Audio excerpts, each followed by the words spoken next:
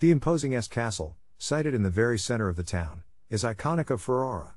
A very large manor house featuring 4 massive bastions and a moat, it was erected in 1385 by architect Bartolino da Novara with the function to protect the town from external threats and to serve as a fortified residence for the Este family. It was extensively renovated in the 15th and 16th centuries. The duomo has been renovated many times through the centuries, thus its resulting eclectic style is a harmonious combination of the Romanesque central scructure and portal, the Gothic upper part of the façade and the Renaissance campanile. The upper part of the main façade, with arcades of pointed arches, dates from the 13th century.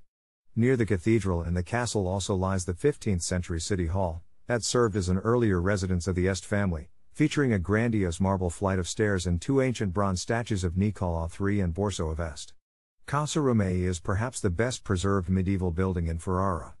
It was the private residence of a merchant Giovanni Romei, related by marriage to the Este family, and likely the work of the court architect Pietrobono Brasavola. Palazzo Schifanoio was built in 1385 for Alberto V. d'Este. The palazzo includes frescoes depicting the life of Borso d'Este, the signs of the zodiac and allegorical representations of the months.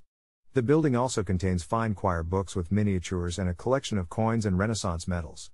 The Renaissance Palazzo Paradiso, part of the Ferrara University Library System, displays part of the manuscript of Orlando Furioso and letters by Tasso as well as Ludovico Ariosto's grave.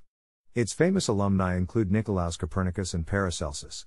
The palazzo houses the National Picture Gallery, with a large collection of the school of Ferrara, which first rose to prominence in the latter half of the 15th century, with Cosimo Tura, Francesco Casa and Ercole de Roberti. Noted masters of the 16th century school of Ferrara include Lorenzo Costa and Dosso Dossi, the most eminent of all, Girolamo da Carpi and Benvenuto Tisi.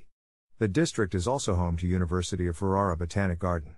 The town is still almost totally encircled by 9 kilometers of ancient brick walls, mostly built between 1492 and 1520. Today the walls, after a careful restoration, make up a large urban park around the town and are a popular destination for joggers and cyclists.